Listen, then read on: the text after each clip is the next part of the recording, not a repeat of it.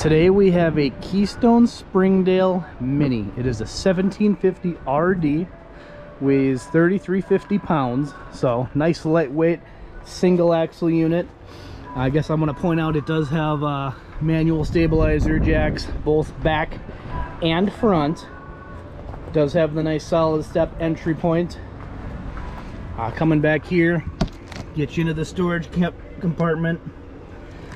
Does a good job of giving you some extra space there. Nice huge rear windows. It does have the barrel rooftop on it. Spare tire, ready to rock and roll, traditional RV bumper.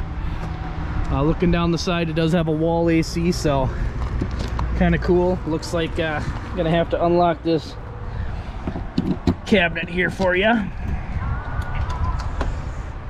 Plenty of room. Some of that wood in there. As we all know, that stuff's expensive nowadays, so it's nice to see. Zipping you around, water heater, fresh water connections, all that good stuff. Does have a single propane tank. We will have to add a battery. I just got a little jump box on it right there.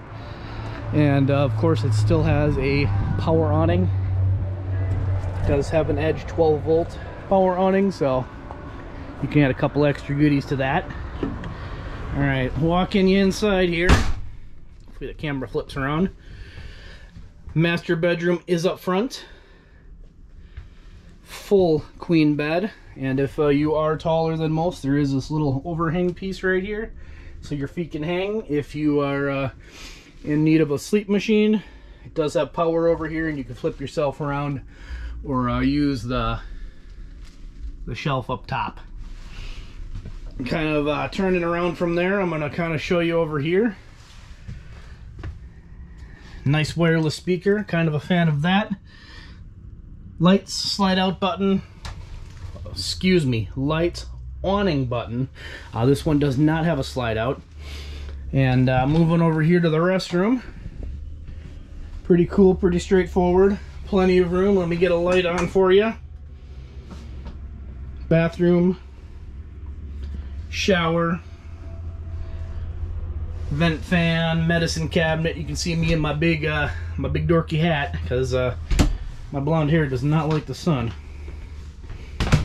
All right, it does have a traditional LP / 110 power fridge and a little freezer in there. Heater is down below. Plenty of counter space. Plenty of cabinet space.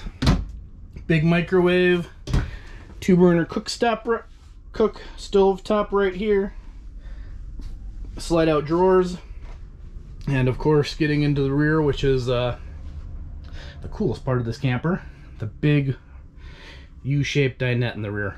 Again, huge windows. I've got the lights closed, or the shades closed to keep the light out, otherwise it kind of washes the camera out, but does a very, very good job. Wall AC like we were talking about, all prepped for television, set and ready to rock and roll. More storage, does a good job. There is that unit overall. Again, nice couples coach, small, lightweight. You can tow this with just about anything. These ones typically don't last too long.